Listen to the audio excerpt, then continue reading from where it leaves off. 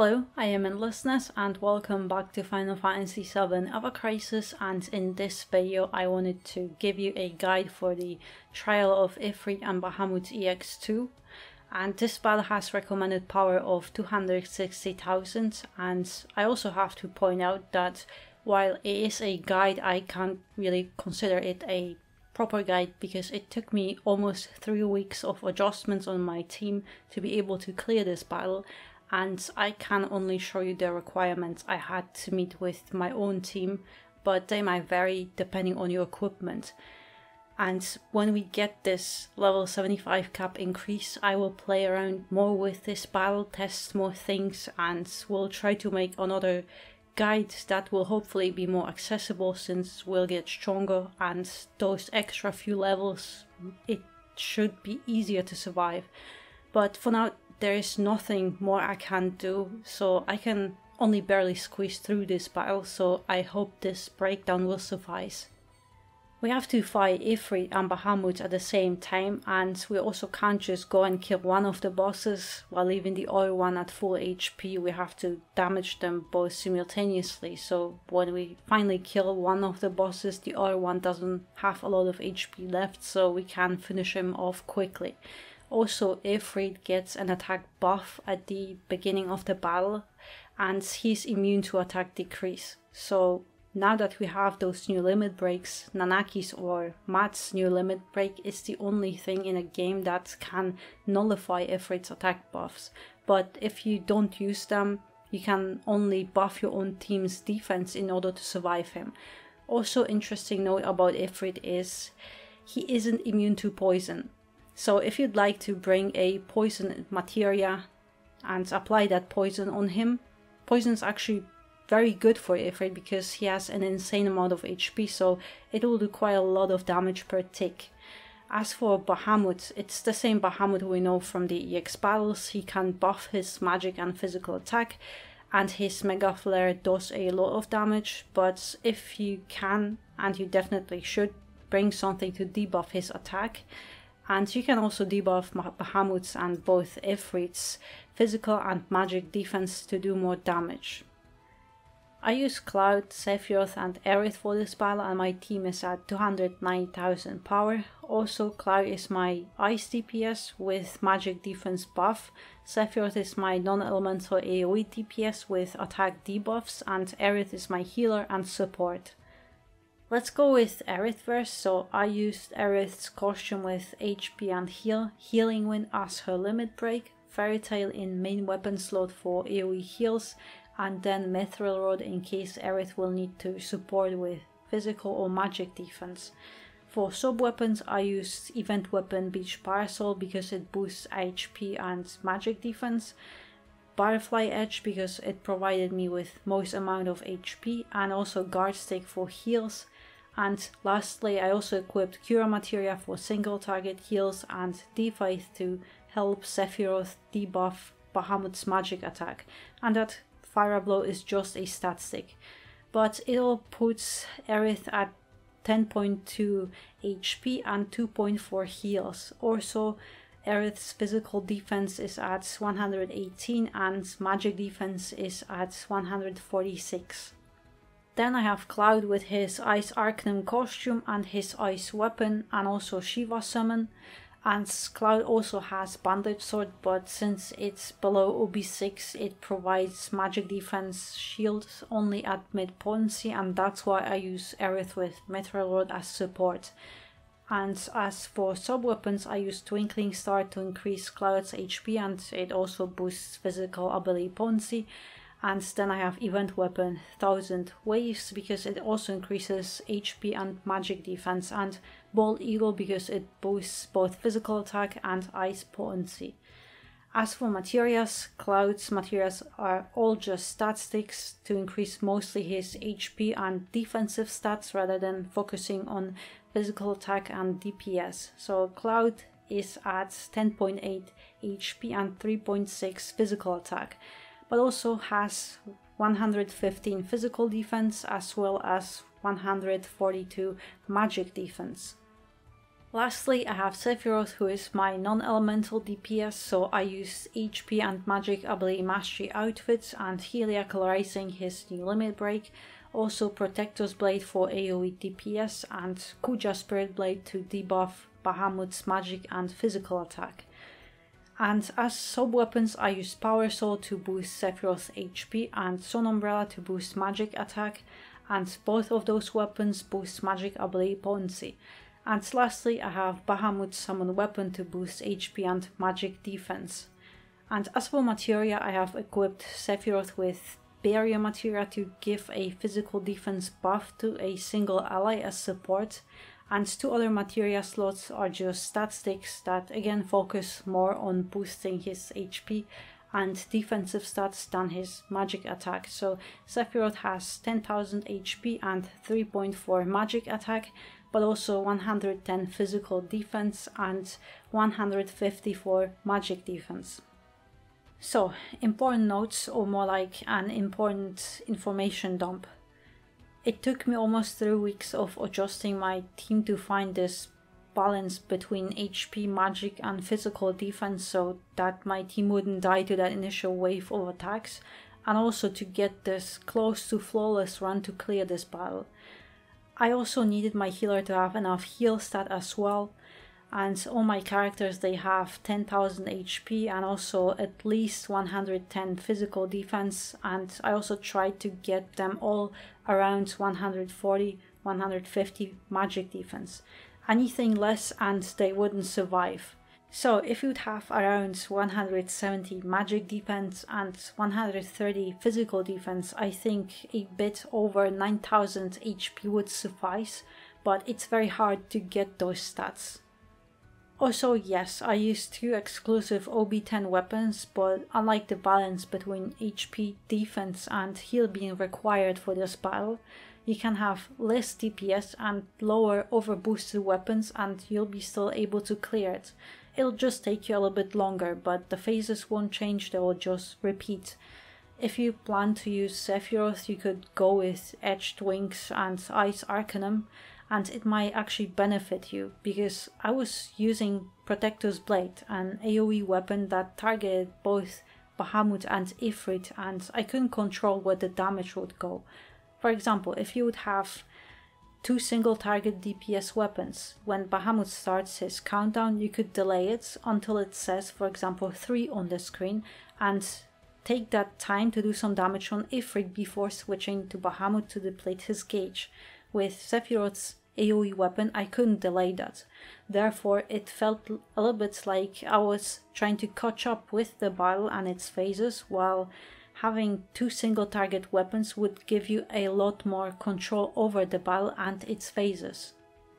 My friend Oblivion recently cleared EX2 battle while having Barret as a healer, Nanaki support with his new limit break to nullify Ifrit's attack buff, and also Ice Sephiroth was his only DPS and he also used Biomateria to poison Ifrit. Doing big damage isn't the most important thing here. This battle is more about survival and there is no DPS race, unlike there was with Bahamut EX2. Here, in this battle, DPS race starts after you kill one of the bosses, so you have to finish off the other one very quickly, otherwise he kills you. But until you do that, those phases will just repeat and all you have to do is survive, and that's actually the hardest part.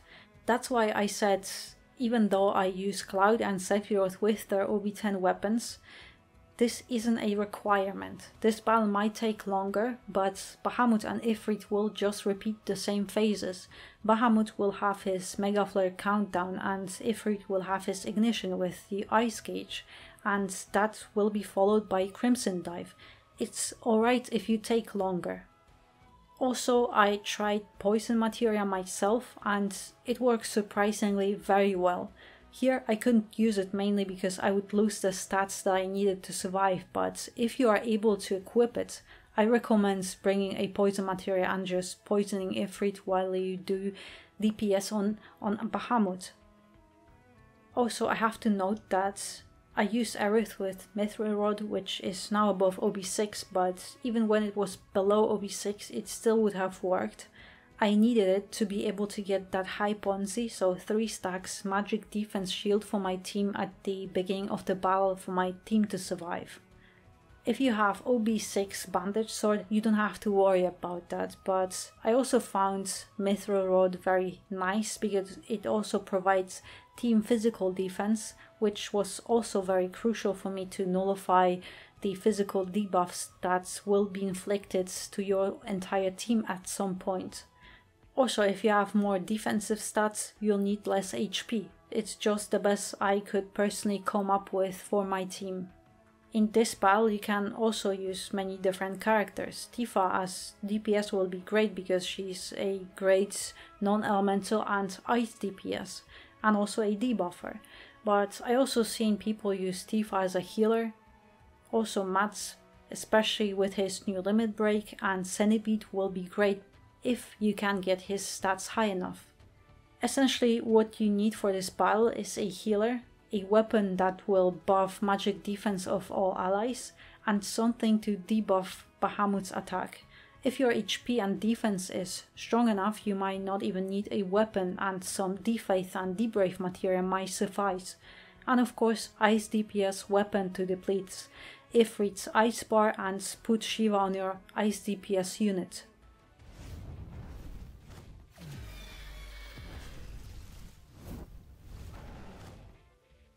So, the beginning of the battle is exactly like Bahamut EX2, so our magic defense will be debuffed, so we have to nullify and buff ourselves, while we are also debuffing Bahamut's magic attack.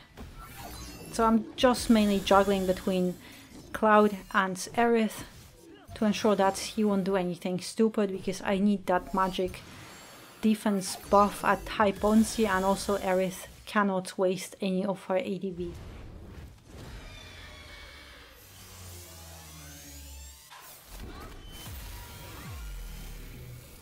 So after this we have to recover, so heal, and I will switch to Cloud to ensure that he will keep that magic defense buff up, and Hellfire.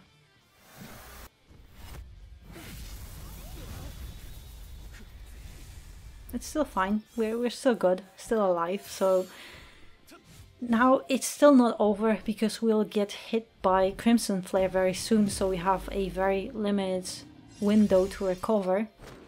That's why I know Sephiroth will just be debuffing. I don't have to control him too much, but I can use his Heliacal Racing Limit Break because it keeps recharging so fast. It doesn't hit very hard, but I'll take that. But I'll stay on Cloud to ensure that he will not waste his ADB, because I need that max potency magic defense up.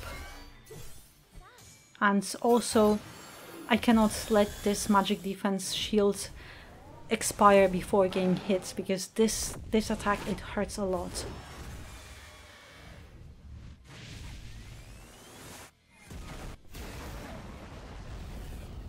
Yeah, 400 it's still fine, but I will stay on Cloud, and the reason is this sigil phase.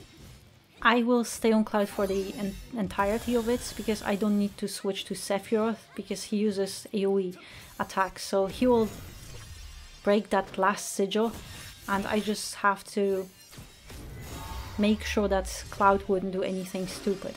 But we're fine, we have to recover now, so you use this stagger phase to do as many heals as you can. And now, yes, Bahamut has his countdown, it's fine.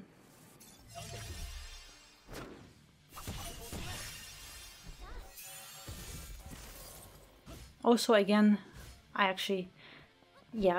forgot to target Ifrit, but it's fine. Also, before this Mega Flare expired, so before we deplete the bar, I have to put physical defense buff on everyone.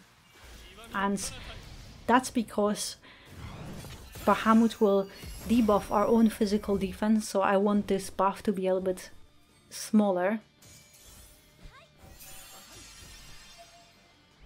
And we should be fine, so I just debuff Bahamut's attack so it would hurt less. Also harness magic. now the ignition bar appears, this ice bar, but during this Bahamut will do the tail flare, so he will debuff our own physical defense, and heat wave, always try to shield on that. It will happen twice very soon now, and I am trying to do so many things at the same time. I switch to defense in time, but I'm also trying to buff and heal, so limit breaks. And by the way, you don't have to deplete that ignition bar immediately. It will recharge if you hit it, so just before he hits you with that Crimson Dive, you can just do Shiva, and if you have enough DPS it should deplete it, so you don't have to fight the whole time to trying to debuff it, to deplete it, sorry. But it's fine, we survived, and it's not the worst part because now it's dive bomb, so we have to recover enough. It's actually Aerith who will get hit, so we should be fine, but I still have to do the barrier on her, so hopefully she survives. I don't know if I get cure in time. Nope.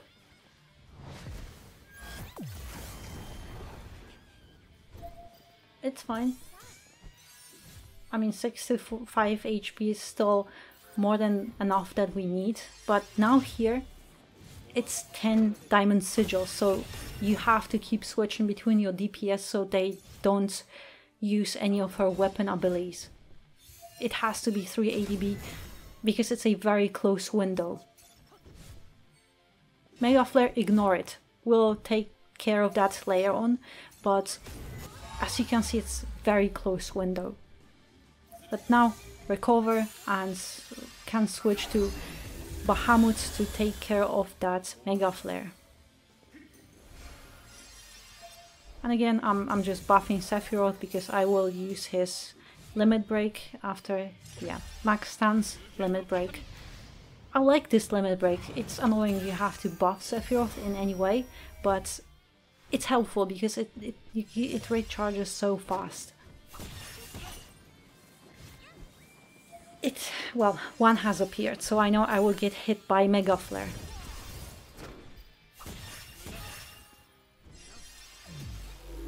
So again, we have to start debuffing Bahamut, and also we are also debuffed, so we have to take care of that.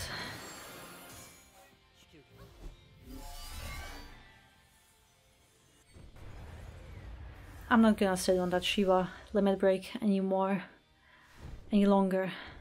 So yeah, debuff and buff. We still got enough time, hopefully. I don't know. Oh, we are so close, but Mega Flare should be fine even with one magic attack debuff. But as you can see, it's a very tough battle. Yeah, it's fine. More than enough HP, because we have also Healing Wind, so use that here. But soon we should get hit but by Crimson Flare,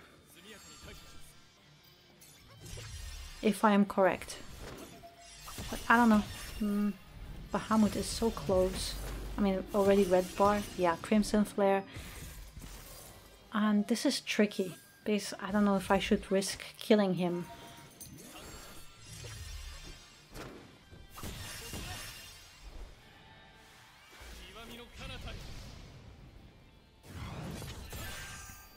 Also remember, you cannot kill one of the bosses if you know you can't deplete another boss's HP in time. So close. If you would kill one of the bosses here, you will not get hit by Crimson Flare. Instead, if you kill Bahamut, you would only get hit by Hellfire. If you kill Ifrit, you'll get hit only by Mega Flare. So you have to do the math and choose if you want to take a risk or rather play safe. What I did, well, it was a little bit too risky, but I knew I would still survive. It's fine. You actually here, if you are close to killing the bosses, you can ignore that Mega Flare. The countdown is reset, so if you don't have AoE weapon, you can just let it kill Ifrit and let Bahamut just do the countdown on his own, it doesn't matter. But yeah, now it's Rising Heat and that Enrage. That Hellfire, it will end the battle. So after you kill the boss, the other boss that's still alive gets enraged and you have to kill him fast, otherwise that enrage, it will kill you. It's basically like Bahamut at the end of the battle. You have to kill him before he does the Mega Flare, otherwise you're dead. Basically enrage, it will hit you for around 20-30,000 damage, so you have no chance of surviving that. After you kill a boss, it's a DPS race, so you have to be careful that to deplete the HP of both bosses simultaneously, so you don't kill one too early.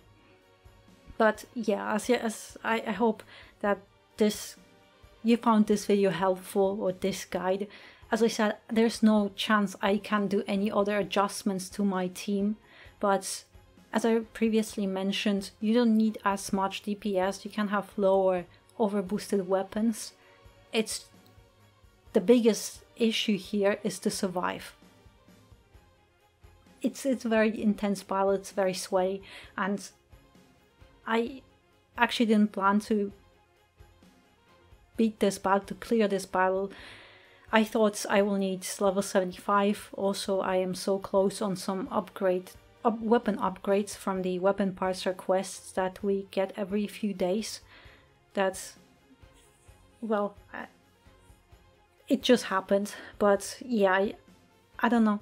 I'll just wait. I'll try to make another guide after we get this level 75 cap increase, but for now this is all I can do.